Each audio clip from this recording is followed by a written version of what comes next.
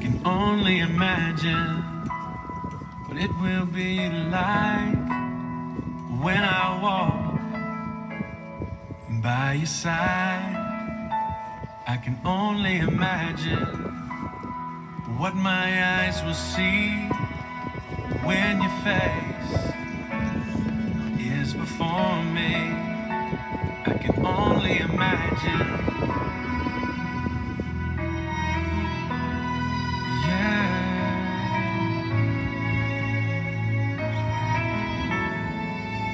Surrounded by your glory, what will my heart feel? Will I dance for you, Jesus?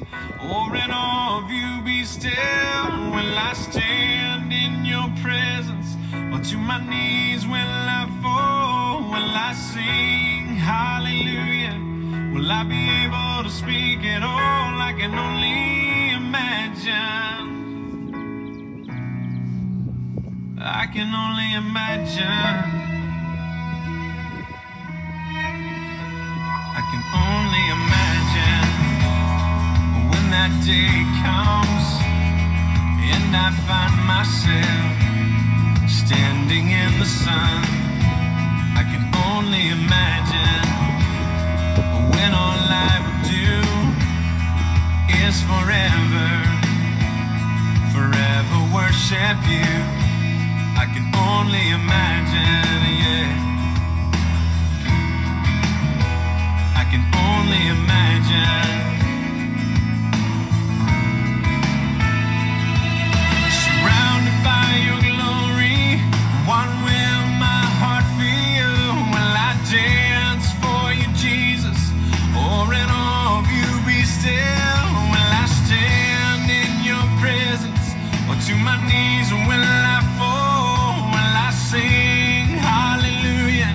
Will I be able to speak at all? I can only imagine. Yeah, I can only imagine. Surrounded by your glory, what will my heart feel? Will I dance for you, Jesus? Or in all of you be still? To my knees will I fall? Will I sing hallelujah? Will I be able to speak at all? I can only imagine. Yeah, I can only imagine. I can only imagine. Yeah, I can only imagine.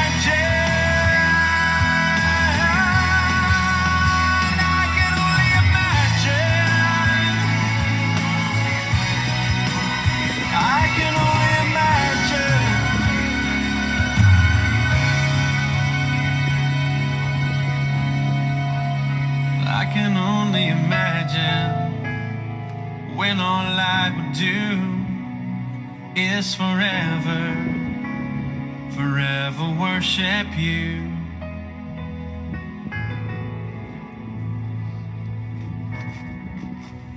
I can only imagine.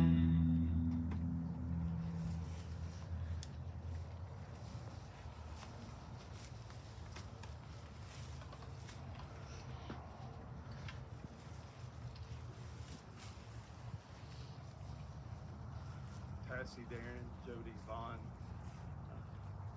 family, friends, we're here today to honor Don and come to celebrate his homegoing. And I do a lot of funerals, but most of them are the people I don't know, and so it's always harder with somebody not only that I know but I love. So if I have some moments where I break, you're gonna have to deal with it, okay? Because we came here because we love you guys and we love Don, and that's why we're here this morning. So let's go ahead and let's pray. Father,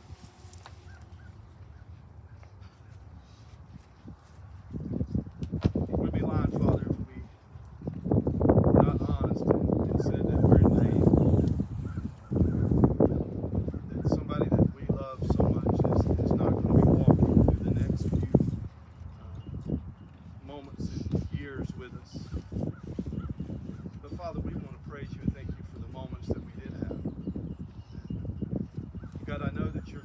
us, that you're going to walk with us. Your word reminds us over and over again that you will never leave us, you will never forsake us.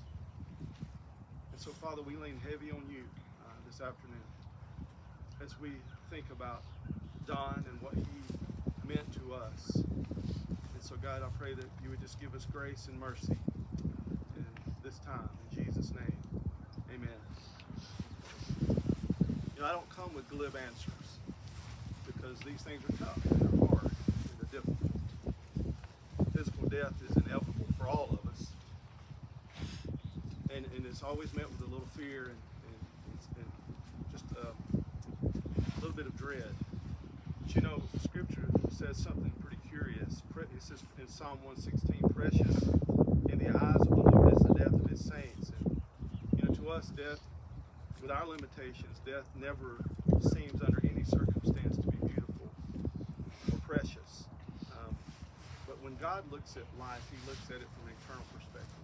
We see such a limited perspective, a limited view of what death really is. And so, in our grief, I want us to turn to God, because really that's the only place we can find any comfort, is with him. Ecclesiastes 7:2 says, it is better to go to a house of mourning than to go to a house of feasting.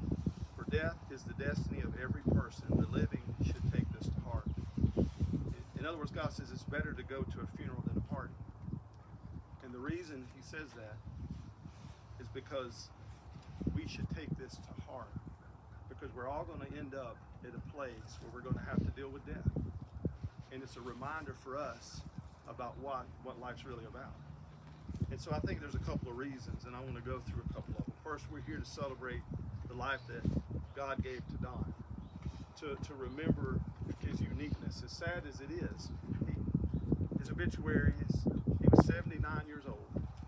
He had a lot of good years. The son of late P.J. and Ruby Cobb Gomez. He was born April 21st, 1944 in the Stevens County, Georgia. He lived here most of all of his life. He's a veteran of U.S. Air Force, employed by Cobb Roofing until he lost his mind and started driving a school bus. And he did that for 13 years, so he had a lot more patience than I thought he had. In addition to his parents, he was preceded in death by his 4 siblings, Dale, Richard, Michael, and Marilyn Gomez. You know, Don, to me, is Uncle Don, and growing up, he's kind of like a superhero to me. You know, anybody who is a champion go-kart racer is like the coolest thing to a young boy. And his house was full of trophies for racing go-karts. And I always, when Daddy bought us go-karts, and you know, I would love to pretend to be Uncle Don. Although Daddy says Don kept blowing the plugs out of the motors because he would never let up on the gas. But then he got tired of go-kart racing and started fishing. And he was good at fishing. His house was full of fishing trophies. Everything that Don chose to do, he could be good at it if he wanted to. And I would always spend the night up there, so I had a lot of special moments up there. Of course, we got in a lot of trouble, Jody, didn't we? Don would have to stomp in the middle of the night and would scold us, and he wouldn't have any clothes on. And he would scold us, and that scared me to death. But you know, one of my favorite stories with Don, for me personally, is we were at Granny and Grandpa's one Christmas, and all the kids were on the porch, and we were standing out on the porch, and something comes around the corner of the house with a sheet on, going, whoa! And everybody runs in the house, and all the kids take off screaming, and I'm trying to go in the door, and my older brother so kindly holds the door where I can't get in the house.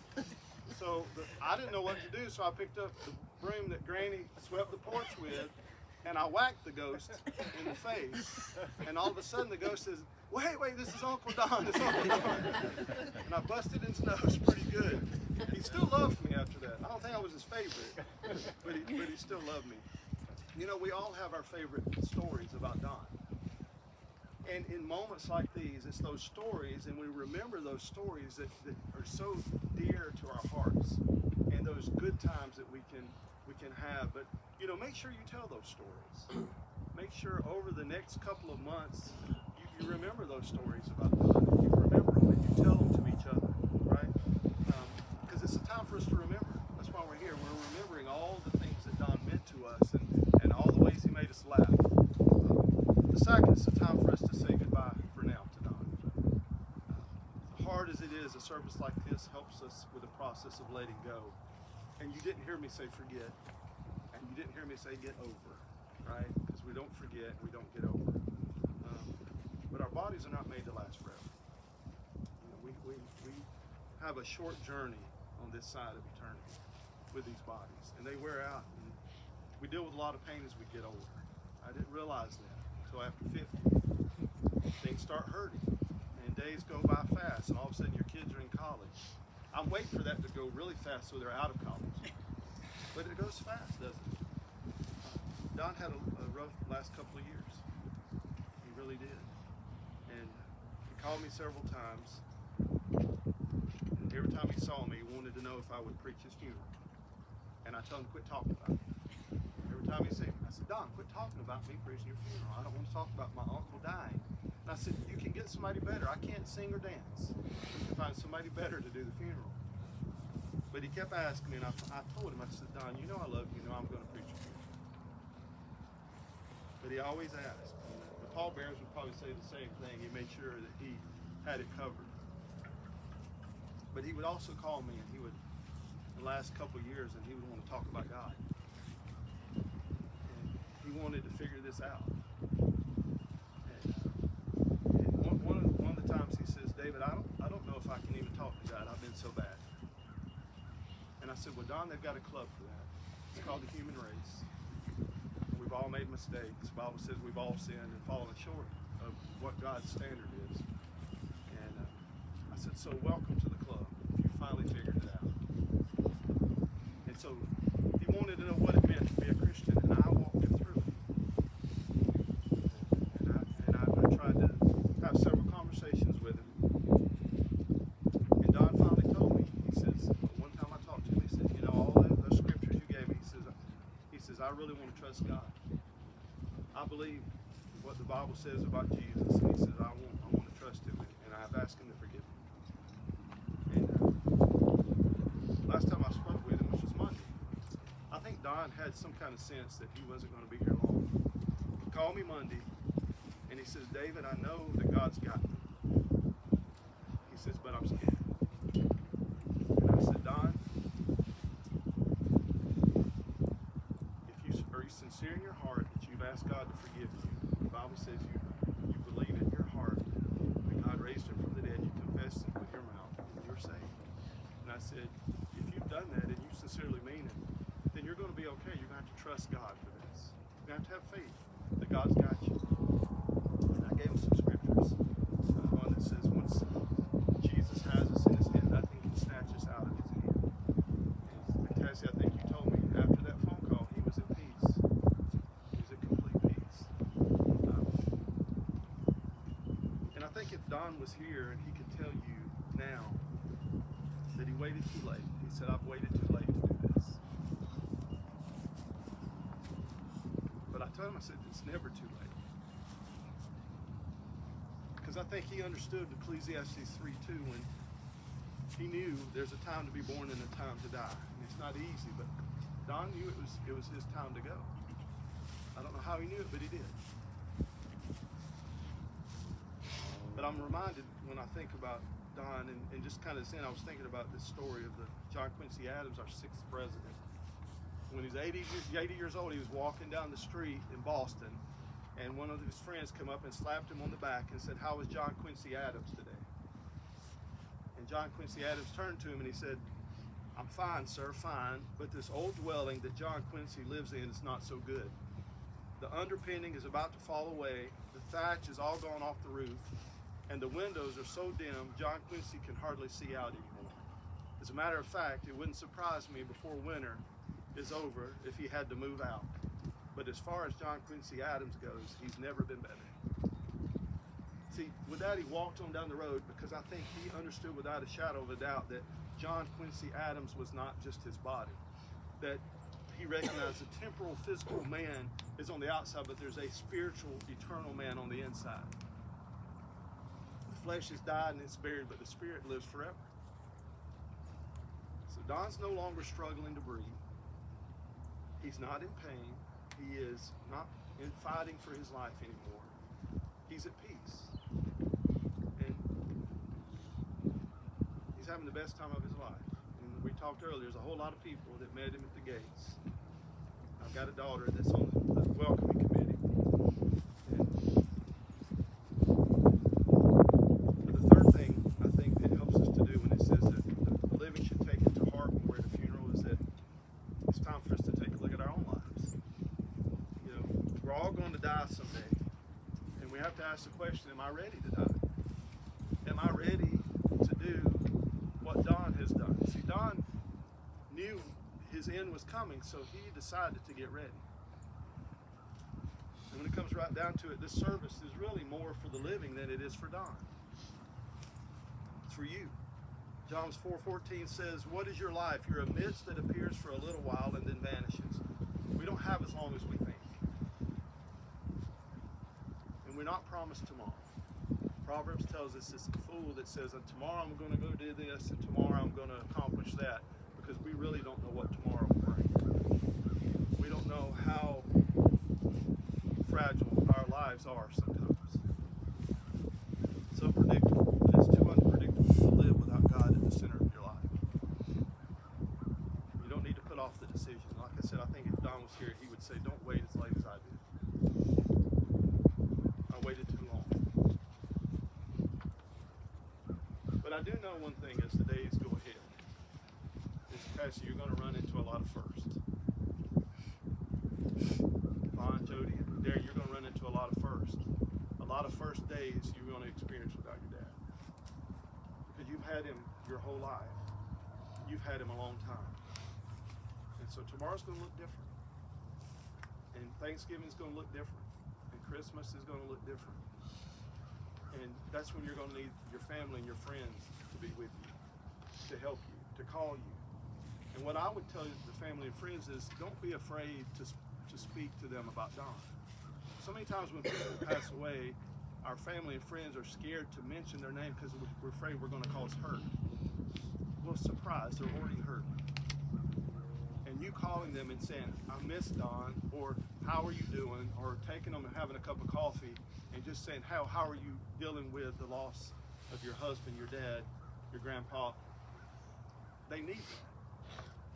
They want to hear Don's name mentioned, because the worst thing is for us to think we forgot, and we haven't. So in the days to come, they're going to need your support. So I hope you get that support. I'm going to be praying for you, and you can always call me. Always can. So I want to pray, and when I get done praying, we're going to listen to a song to close us out. And Don wanted you know specifically to listen to the words of the song that's going to be played. He said, song might fool you, but he said the words are different than what you think. So he wants you to listen closely to the words, but he wanted this song. So when I pray, we're going to play that and we'll dismiss. Okay. God, we do praise you for your presence. God, we do praise you that you are here with us. We do praise you that you give us this time to stop and to think about what a great life you gave Don and how he made us smile. He was a bright spot in our lives at times, Father. We know he wasn't perfect. None of us are, God, but we just thank you that you allowed us to have our lives intersect with his. And God, in the days ahead, I pray that you would remind us not only of your love, but remind us of him and his love and all the good things that he did for us, Father. And so today, I pray for this family. I pray that you would be with us, God, that you would walk beside us, hold us close when we're in pain, and Father, help us to have smiles and remember all the good things, Father. And we love you, and we pray in Jesus' name. Amen.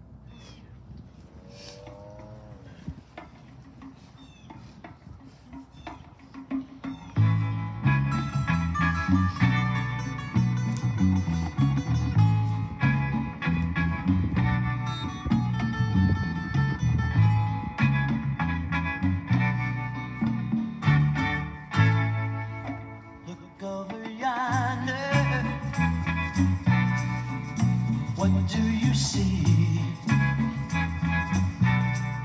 The sun is rising, most definitely.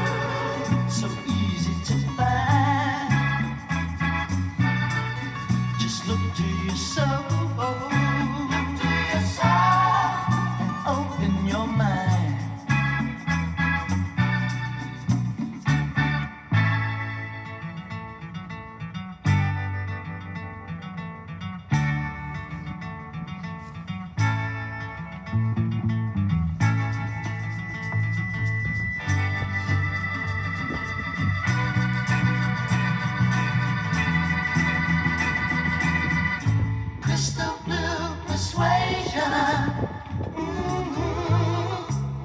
It's a new vibration. Crystal blue persuasion. Crystal blue persuasion. Maybe tomorrow